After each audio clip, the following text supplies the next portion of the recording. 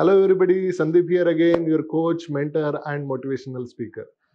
This video is basically for the structural engineers. Regarding performance-based design, what is performance-based design? Performance-based design is by applying certain, let's say 1 or 2% increment in the cost, you are going to increase the performance to a very large extent. Let's say, for example, if the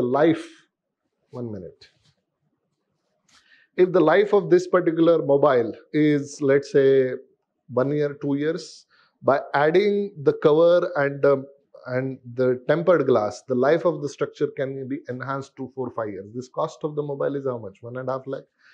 So by applying just the couple of accessories which cost hardly less than 1%, I'm going to increase the life of the mobile by maybe doubled or tripled or maybe 4 times. Why not? So why we are not doing that kind of thing in the projects, in the structural engineers, in the civil real estate industry? So in the upcoming code, what we call it as IS 1893 2023, the draft code is already released by the authority and it is there with us. If you guys are not knowing where it is, actually you can ping us or you can ask us in the description box below. We will give you the soft copy of that. I would like to tell you that you can go through the draft copy, but there is nothing called a performance-based design, unfortunately. We are not equipped to go for the performance-based design. AEC 41 has come years back, American code. But in India, somehow the research, R&D has not happened when it comes to the performance-based design. In these kind of areas, in this kind of industries, what we call it as the structural engineering, which is basically the main skeleton of the building on which the entire structure is going to stand for a very long time. When you go to any country, how the country is affluent, how the country is rich, how do you predict it? You go to the airport, you see the wow factor, the airport. In India, already, you can see the Terminal 2 of Bangalore International Airport. You really feel that you are there on the top of the world.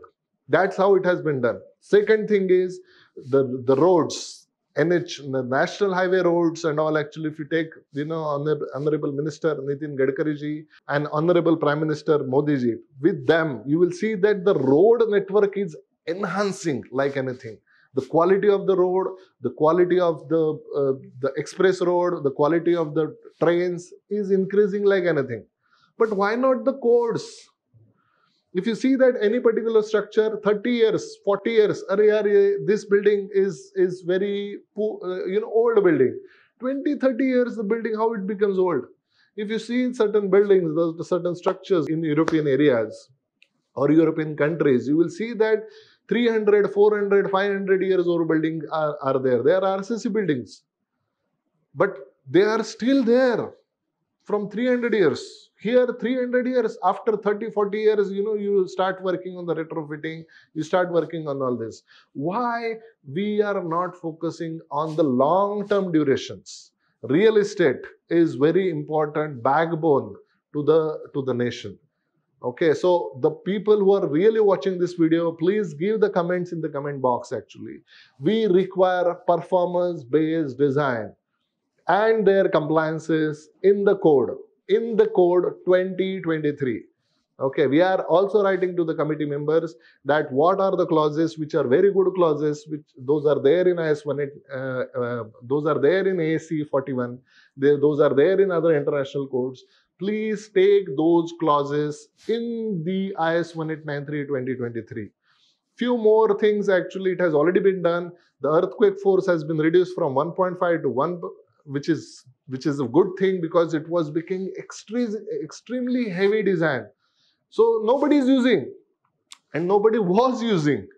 Okay, so obviously, the code authorities have found it out and they have reduced that 1.5 times dead load plus 1 times earthquake load. So many. I'm going to come up with a new video, particularly on IS 1893 2023, in which what are the remarkable changes that are happening. But at the same time, we require performance-based design. We want more. The dil mange more. You take a couple of months more, no problem. But we need it. We want our buildings to perform extremely good in the weathering, heavy weathering conditions. We require it to be stronger when the earthquake hits. We do not want to repeat Killari. We do not want to repeat Bhuj. We do not want to repeat the earthquakes which are getting experienced almost every another year in our capital city of India. Okay, so obviously, once you are, putting crores and crores, thousands of crores of rupees in one particular area, we require the code to be as strong as possible. Okay, so how it can be made stronger, how the performance of the structure can be improved. There are logistical ways, there are technical ways, there are improvements that can be done at particular critical areas, and a lot of research has happened internationally. Let's use that international research. Let's use our engineers and our technical strong people, and let's make this particular code the shining code, and so that all other people, they can use it and they can also get benefited. Indian code is very important. Many other countries, they are also using Indian code. For example, if you see the Nepal, they are using our code. Bangladesh also, they are using our code. Sri Lanka also, they are using our code. Many neighboring countries, they are using our code. The day will come that American code, instead of American code, let's design with the Indian code. If you go to Dubai, many of the companies, they do not have their own codes.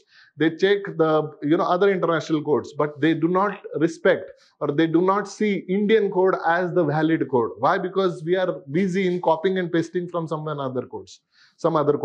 Let's do some kind of research and changes in subtle and in a very strong way, in a particular unique way, so that the code that we are writing should be remarkable. Okay, IS 1893, the previous codes, the generation of the code. So I hope everybody, as a civil engineer fraternity, all the people will join this particular group in which we require this particular type of analysis. Previously, we were having one type of analysis, which we call it as the working stress method. The structures was becoming very heavy. It was becoming very uneconomical. Obviously, we have let them bend, crack and all, and we limited those cracks, and limit state method we have evolved. Automatically, the cost of the construction has came down. It has helped the entire humanity. Let's take the same stage further and go to the performance-based design, and let's have more economical structure, more robust structure, so that every one of us would be proud of the structures that has built by our grandfathers. Okay, so please make sure that you subscribe to our channel. We are going to take up this particular thing a little further.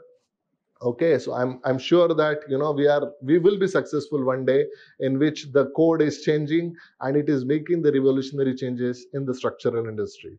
Thank you very much. Bye bye.